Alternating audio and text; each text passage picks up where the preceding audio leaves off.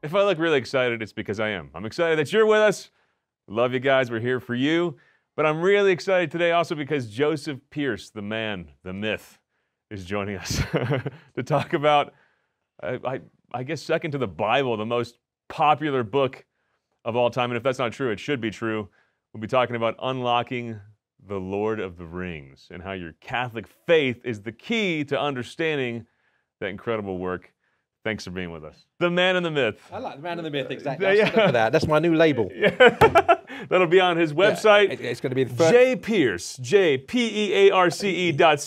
The man and the myth. Or just go with the man and the myth.com or something like that. Yeah. One of my regrets is... It's going to be the first sentence in my bio from now on. Yeah, 70 sentence in bio, yes. Joseph Pearce is the man and says man Chris and the Stefanick. myth. Yeah, Chris Stefanick. Yeah, a blurb. To which people will say, who? I don't think so, somehow. I don't think Brother. One of my regrets is not living closer to you and Susanna. Well, we had a great time. That was a great blessing, unexpected blessing. We're so pleased you could find time for us, because normally, like me, if I go giving a talk, you don't have time to go and visit even with friends. So we're really pleased that you managed to, you roughed it with us rather than staying in a hotel. Well, I heard we're the best gin and tonics in town. Well, I hope we didn't disappoint. you did not disappoint, brother. Praise God. Hey, before we dive into the Lord of the Rings, which, man, I just love the Lord of the Rings. It's captured so many hearts. Just given, there's things I've learned about my faith, about the spiritual journey through that story. Yep. That has topped things I've read from saints and clear expositions from theologians that are just stating truths. But when you state them through stories, like, oh man. Before we dive into that, though, and you help us unlock that with the Catholic faith, I'm just fascinated by you as a prolific author. How many books have you written? It's somewhere in the region of 30. Over 30, but who's counting, right? I mean, I lost count a few dozen ago, yeah. Yeah, so the reason this fascinates me is because I love speaking, I love doing video work, I love making programs. When you craft a book, to me that starts to feel like I'm taking out the hammer and chisel, and it's just next level perfectionism. How the heck does a person write over 30 books? Is it something that comes naturally for you, or do you feel the pain that I feel when I'm trying to write a book? I would say my wife will tell you that I don't do many things very well.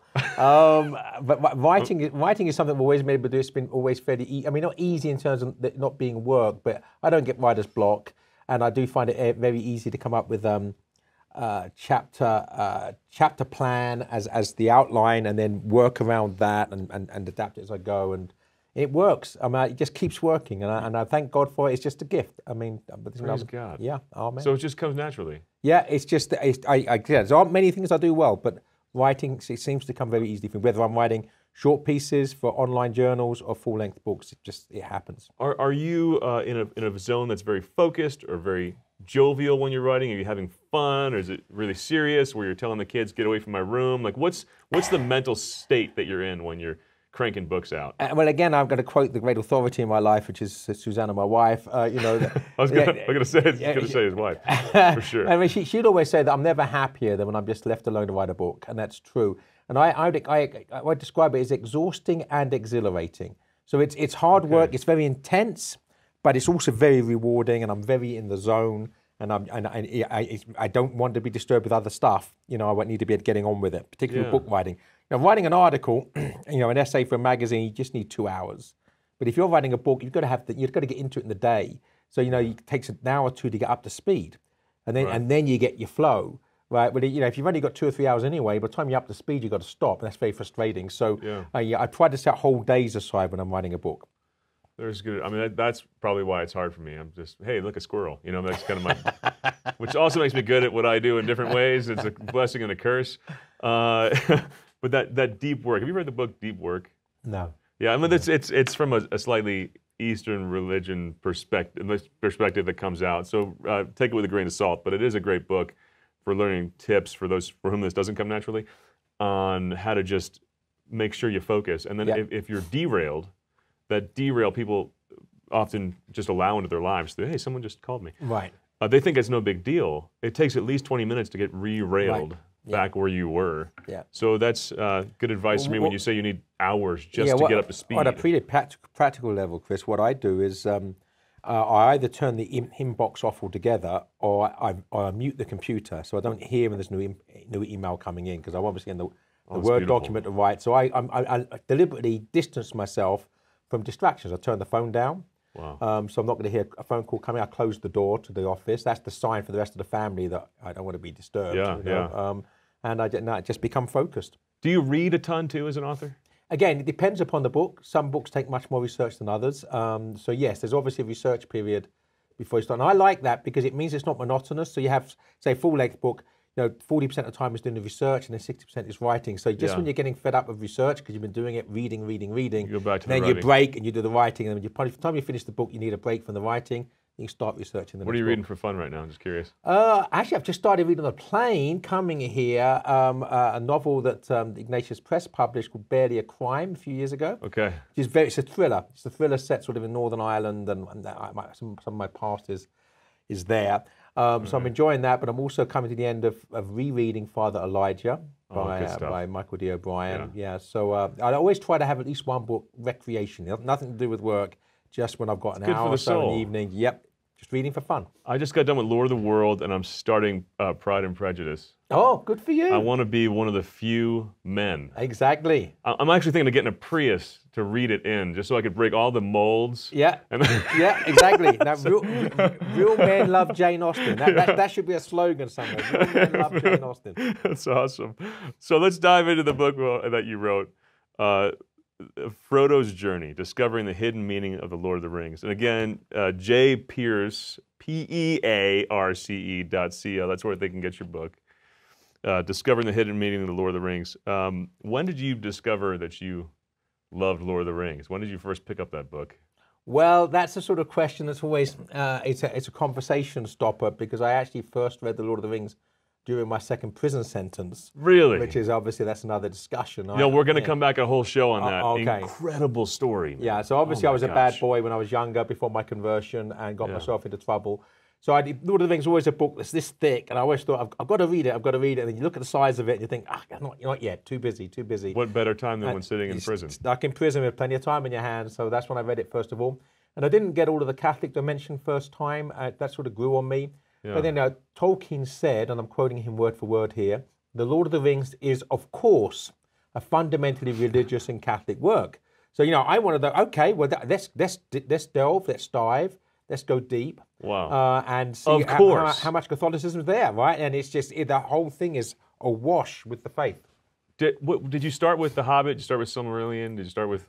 I read The Lord of the Rings before I read The Hobbit. I can't remember whether I read the Silmarillion before I read The Hobbit or not. I can't remember the order, but Lord of the Rings was my introduction to Tolkien. I think a lot of people work backwards like that. Yes. That's what I did too. I wouldn't advise people to start with the Silmarillion, because it's heavy. It's almost quasi-scriptural in its style. I mean, it is meant to be the sort of the elvish scripture. So the Ainulin Dala, the creation story, harmonizes with Genesis.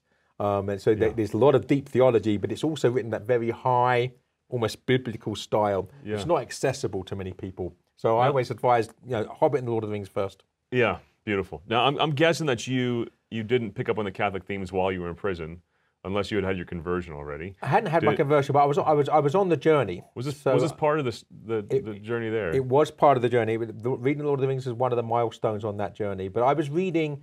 By the time that second prison sentence, I was reading Chesterton and Newman. I think I read Newman for the first time in prison, Apologia Pro Vita Sua, and Aquinas, I think, for the first time in prison too. So by the second prison sentence, I was on the way, and Lord of the Rings was certainly part of the journey. Praise God. Okay, when did you discover the Catholic element? That beautiful quote again, Lord of the Rings is, of course, fundamentally a religious and Catholic work. Did you discover that after the fact, or were you picking up on these themes as you read it and thinking, wow, this is leading me to faith? I think when I first read it, I was unaware. And like most people who read Lord of the Rings, if they're not Christians and don't get it, they're aware they're reading something healthy and something deep, something edifying, something which is virtuous, even if they haven't really defined what virtue is.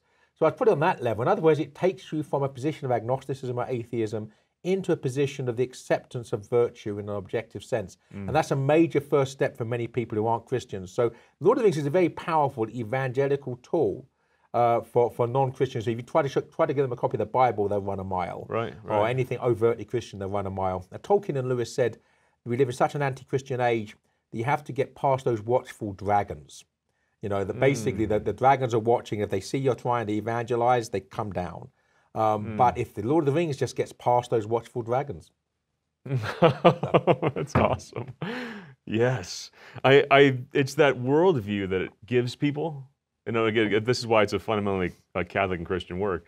All the postmodern authorship is it gives you, it comes from a worldview where there's no blueprint, there's no framework or structure that's intelligible behind the story. No, but what's necessary, of course, for people to grow in wisdom and strength and virtue is to learn to lay down your life for your brother.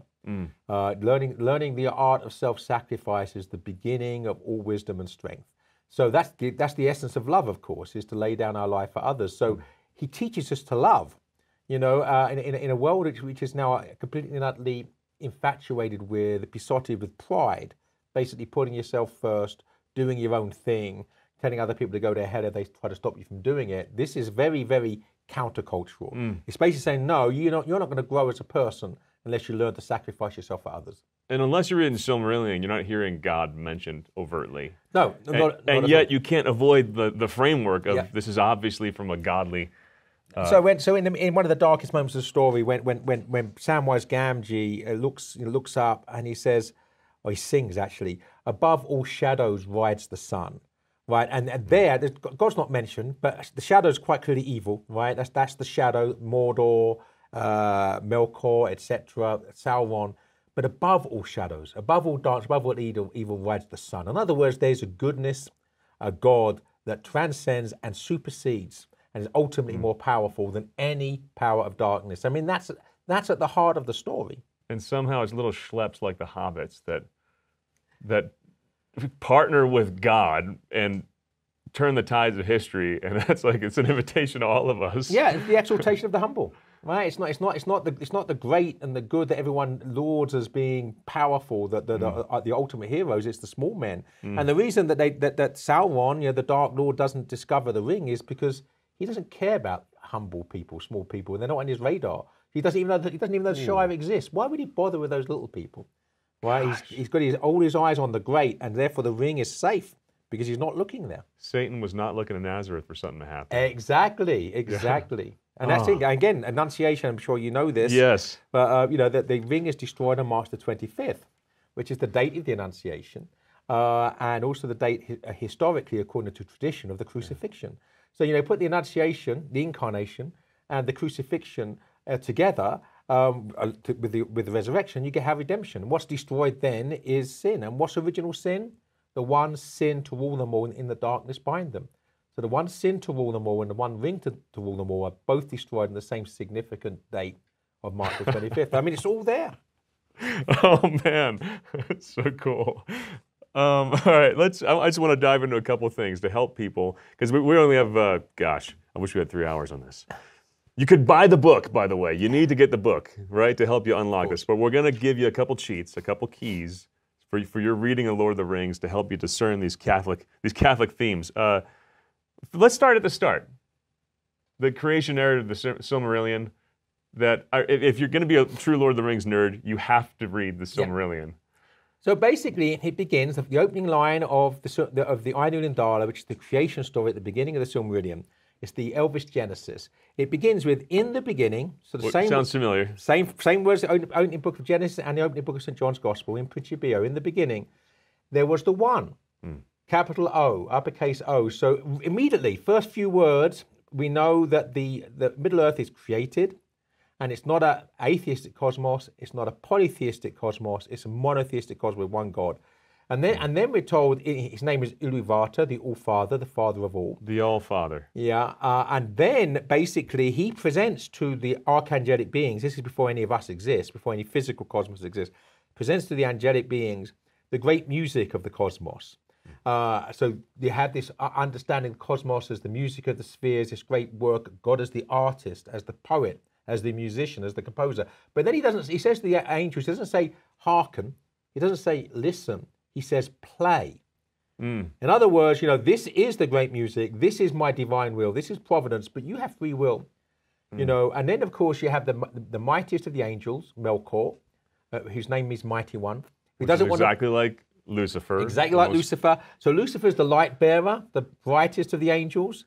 Melkor is the Mighty One, the mightiest of the angels. When Lucifer falls from heaven, and in the book of Isaiah, how hast thou fallen, Lucifer, star of the morning, that he forfeits the name Lucifer, because he's no longer the light bearer, he's the prince of darkness, and he's now known as Satan, which is Hebrew for enemy or adversary.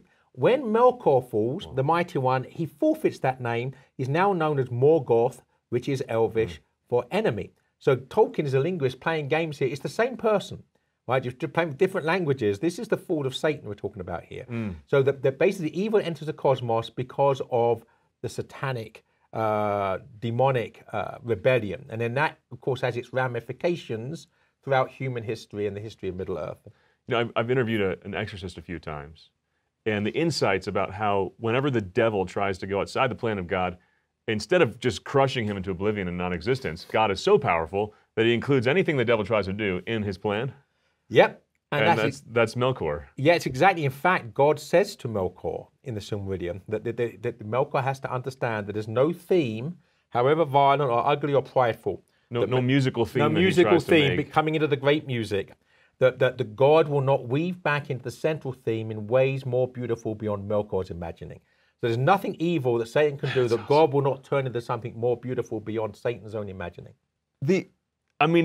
It's almost a mystical level of insight that this guy had as an author into the nature of evil. Yeah, he was a lifelong practicing Catholic. We need to remember that. Lifelong practicing devout Catholic who was a professor of philology at Oxford University. He was a smart man, but he knew the difference between cleverness and wisdom. He says in The Hobbit, that he says that the goblins, the orcs, make no beautiful things, but many clever ones, especially devices for killing large numbers of people at once, and weapons of mass destruction. Whoa. So he knows the difference between cleverness and wisdom, right, and holiness, and this plays itself out in his works. Why is it that story, that allegory, maybe this is a rhetorical question.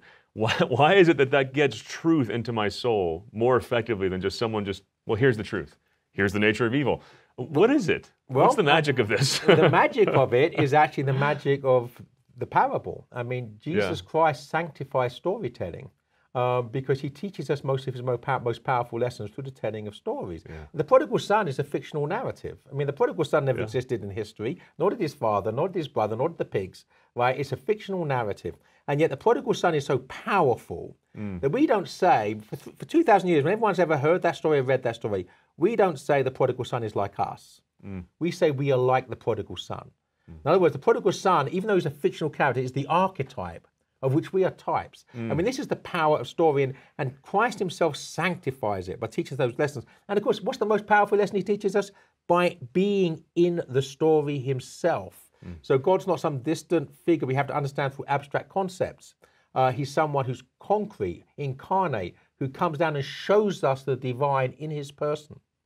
One of the reasons, too, that this is so powerful, storytelling, and that things like good books like Lord of the Rings for your kids, the impact it has on their soul. When you recall an image from a story, all the lessons are they're all right there. They're present to your intellect. Yes. In a way that sequential communication of facts can't do it. No, exactly. And I think it's because we are in a story. History is his story. All of us are homo viator. We're on a journey. Now, if our life is a journey, ultimately a pilgrimage to heaven, if our life's a journey, it's also a story, right? Because we start at the very beginning, at our own incarnation, our own conception. Then we have the in utero period, and then we have our life story. So we are all in a story. So of course we're going to understand reality in terms of story because we're part of that story. Hallelujah. Another key, beautiful theme that's really Catholic is that spiritual theme of attachment. All the great mystics of the church, the spiritual life's all about detachment, not in a way where we become like Buddha and don't care, but letting go of things so that we're free to love. Instead of self-negation, it's the path to self-actualization through love, right? Yeah, absolutely. And that there's that spiritual battle I think it's the central theme of Lord of the Rings. And The Hobbit right? And there's a similarity here between Bilbo and Smaug, and spill that thread out for us. Well, again, you're absolutely true. So the ring teaches us that the thing possessed possesses the possessor. The thing possessed possesses the possessor. We become possessed by our possessions, right? If we attach to them, we can't actually escape from them. They become shackles. And in the Hobbit, you're completely correct. The whole of the Hobbit really is a meditation, a contemplation of St. Matthew's Gospel, where your treasure is, there your heart will be also. And at the beginning of the Hobbit, Bilbo Baggins is trapped in his comfort zone. He's a creature of comfort, addicted to the creature comforts. You know, and so that's why Gandalf says you have to go on an adventure. You have to get out of here. You have to leave your possessions behind. You have to basically lay everything aside and go on this adventure because it will be good for you. And at the end of the story, you know, Gandalf says, "You're not the Hobbit you were," you know, because he's not. And it's very symbolic when he returns back to the Shire after the adventure. They're selling all of his possessions because they think he's dead. Right? He's dead, we're going to sell his possessions. Well, this is a symbolic rising from the dead because the old Bilbo Baggins, the one who was possessed by his possessions, has died. And it's the new resurrected Bilbo Baggins who's freed from his possessions who returns home. And you've said the only difference the real difference between Bilbo and Smaug, it's a question of scale. Exactly, yeah, you can't beat a good pun. Huh? Yeah. So Smaug lives, Smaug's a big dragon living under a mountain, and it's no coincidence that Bilbo Baggins lives under hill. Under hill. So it's just a difference in scale. Yeah, there was one time where Tolkien really showed his hand with Wormtongue, with the naming of Wormtongue, with the treatment of Wormtongue. This is not just a battle between good guys and bad guys. This is a battle between good people who follow God and demons and demonic forces. Spill that out for us. Well, obviously we need to remember that Tolkien was a professor of Anglo-Saxon, a linguist at Oxford University. So the language of the Anglo-Saxons is the language of Beowulf, for instance, and the Old English word, the Anglo-Saxon word for dragon is worm, W-Y-R-M. So Wormtongue means dragon tongue or serpent tongue, right? And so in the exchange with Gandalf and Theoden and Wormtongue, Gandalf says, "See, Theoden, here is a snake." And then he says to Wormtongue, "Down on your belly, snake." And then Wormtongue hisses his reply. I mean, the symbolism that takes us back to Genesis is palpable. That's so cool. Yeah. The ring. Through a Catholic perspective, how do I understand this object? Yeah, well, the ring basically is the act of sin. So when you put the ring on, you basically excommunicate yourself from the good world that God made. So you're invisible to the eyes of goodness and the good cosmos, but you become more visible than ever to Sauron because you enter his world. You've excommunicated yourself from God and you've entered Satan's dominion. So he can see you, you become invisible everywhere else. So the putting on the ring is the act of sin. If you put on the ring habitually or keep it on for too long, you shrivel. I can't think of a more realistic depiction of the psychological impact of habitual sin than Gollum. That's what happens to our soul. If we allow ourselves to become addicted to sin, we shrivel, we shrink, we become a pathetic caricature of the good hobbit God made us to be. So that's that. But then the other side of it is if you are carrying the weight of sin without committing a sin, the ring at this point, if you're a ring bearer and not a ring wearer, the ring becomes the cross. You are carrying the weight of sin without sinning yourself. You become a cross bearer. So Bilbo Baggins and Frodo Baggins, in this sense, as ring bearers or cross bearers, and therefore Christ figures. I was sharing your insight about this with my little girl Clementine from your book and from your videos on this topic. She's 10, and she was blown away by that one, as was I. It's profound. You know? It is absolutely profound. She's like, wow, Jesus, he was bearing the weight of the sin of the world, just like Frodo toward the end. Who's the hero? Who's the hero of the whole narrative? Well, ultimately, you know, I'm reminded here of the words of Evelyn Moore about Brides Heavily Visited, when he says that the theme of the novel is the working of divine grace in the lives of closely related individuals. The hero of The Lord of the Rings ultimately is God. Because it's him that delivers Middle-earth from the power of the ring at the end through providence. because Gollum is there. And you might think, hang on a second, Gollum? You know, how can Gollum be so important? You know, as an agent of grace, because Frodo Baggins cannot go like this. He can't throw the ring into the cracks of doom. And that's the easy part, right? But he can't do it because it's too heavy, right? It's too powerful. And it's not what Tolkien is showing us is the error of Pelagianism. You cannot overcome the power of evil through the triumph of your own will. You need supernatural assistance, you know, which theologians call grace, right? Yeah. So then you think, well, hang on, so Gollum is grace, right? The supernatural assistance that comes at the last moment. Yes, because at the beginning of the story, Bilbo Baggins says to Gandalf, Frodo says to Gandalf, I wish Uncle Bilbo had destroyed that miserable creature, Gollum, when he had the chance. It's a pity he didn't. And Gandalf says, pity? It was pity that stayed his hands. And I'm sure he has a role to play yet. And then later on, Frodo has the chance to kill Gollum, and he also says, now I do see him, I do pity him, and he stays his hand. Later, Sam also has the opportunity, and he stays his hand. So on 3 separate occasions, 3 separate hobbits obeyed the most difficult commandment of all, to love thine enemy. And if any of them had failed in that commandment, Gollum would not have been there at the crucial moment, and the power of the ring would not have been destroyed. So this was a reward for acts of grace, acts of virtue. That's awesome. I had never thought of that. Like the hero is this one who's not even mentioned overtly in all 3 of the Lord of the Rings trilogy. That is incredible. Yeah, but who is the Lord of the Rings? The Lord of the Rings ultimately is the Lord of the universe. Yeah, that's the Lord of the Rings. That's it. And that's the thing that Tolkien is playing with, right? Lord of the Rings. What is that? Sauron, right? No, it's the one ultimately who has power over Sauron. Above all shadows rises the sun. It's the Lord of the universe. Another very Catholic thing is that unseen force is working through a fellowship. Yes. You know, exactly. it's so in this regard, it's not just Christian or evangelical work. It's a profoundly Catholic work because more than any other church, we drive home the more importance of the whole communion of saints, and he's working through our fellowship. Yeah. Who's your favorite character, by the way?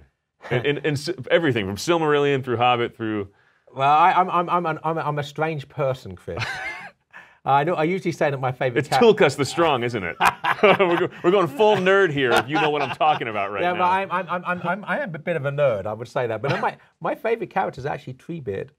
And really, the end, and that's because I think that Treebeard represents tradition. So tradition in terms of the church, tradition in terms of language. So the Old Entish language is all of the etymology of words which Tolkien understood. But then the Ents themselves have been around forever. Right, and they're not hasty. They have occasional councils, but there's no point in being hasty because the things of the world change so quickly. So I see that this is Tolkien encapsulating what Cheston said about tradition being the proxy of the dead and the enfranchisement of the unborn, the democracy of the dead. So you know, that's why I actually like Treebeard. I told you I'm a bit strange. Not all the obvious. That's awesome. That's really beautiful. My son Joey, speaking of preserving traditions, my son Joey's studying Elvish right now. And he's learned to say the Hail Mary in Elvish, and it's actually gorgeous. And you can't make it anywhere in the business world today without Elvish. You have to.